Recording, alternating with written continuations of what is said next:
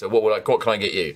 Oh, something full-bodied and red. All right. Does Sir have a preference for source, where we might have sourced the vintage from? Oh, something, I don't know. Why don't you surprise me? What's the daily special? Well, we have something, it is ethically procured, shall we say.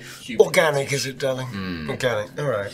Takes the fun out of it, but sure, why not? I'll try anything once. There's no way of testing to see whether or not it's pure wine. As in like drugs and things like that? You can make a medicine check. Actually, the way I'm going to do it is just go...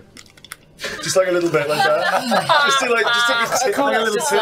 A little... Watch that. I heard it before I saw it. I think we all heard it, like, for sure. No, you think this is fine. There's no drugs or anything literally like just down No, it. no, do it like you did it before. If you need a quiet escape, I could help you. Oh, thank you. I can weave a temporary enchantment to disguise you. Well, I can only perform it on one of you. Should I perform it on... Do it. Our good friend. You become this red-skinned tiefling with these like curved ram horns. Gonna use this opportunity to escape. And you just get out, all right, yeah. As you guys leave, it's at this point, you guys exit the Five Flagons, and after a few moments, you see Will. And a weird tiefling guy that he's with, like some sort of other soldier. Hi, Will.